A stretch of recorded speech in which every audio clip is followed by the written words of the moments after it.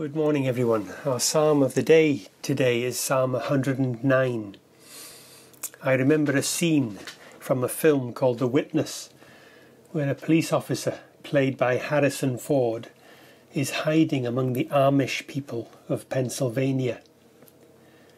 The scene shows three young boys mocking and abusing a group of Amish young men.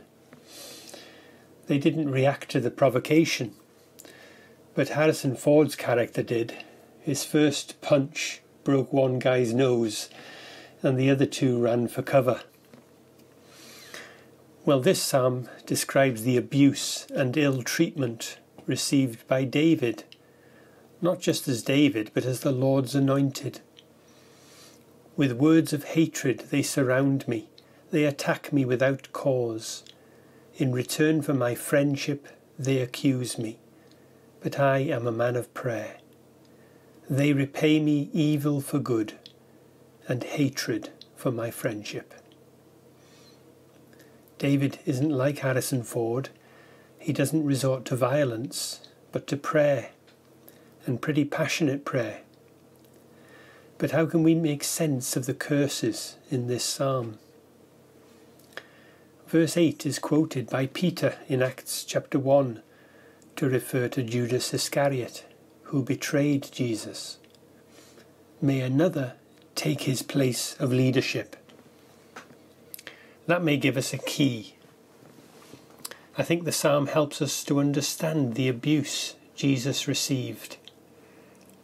David says of his enemy, "For he never thought of doing a kindness, but hounded to death the poor and the needy and the broken-hearted." As we approach the events of Easter, it's easy to gloss over the hatred and hostility Jesus faced. But think of Judas, who betrayed him, and Caiaphas, who condemned him, and the crowds that mocked him. Jesus could have reacted with violence, but he was a man of prayer, praying to his Father.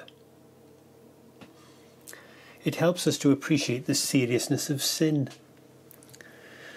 Appoint someone evil to oppose my enemy. Let an accuser stand at his right hand.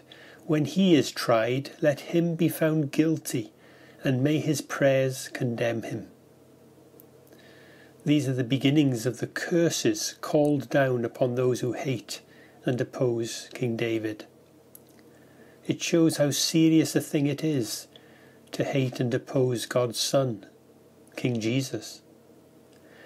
The consequences are felt not just by the individual, but by those who belong to him too.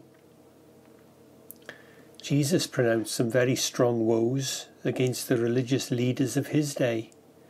"You snakes, you brood of vipers, how will you escape being condemned to hell?" All this underlines how serious a thing it is to sin against God and reject his Son. And it helps us to see the suffering and strength of Jesus. David prays at the end, "I am an object of scorn to my accusers. When they see me, they shake their heads. Help me, Lord my God. Save me according to your unfailing love. Let them know that it is your hand, that you, Lord, have done it." The events of Easter remind us how these words were fulfilled in the Son of David. Jesus knew what it was to suffer scorn, but his Father saved him by raising him from the dead. You, Lord, have done it. What a great Saviour he is.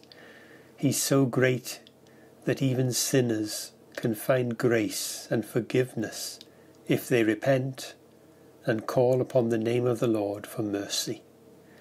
And that is amazing grace.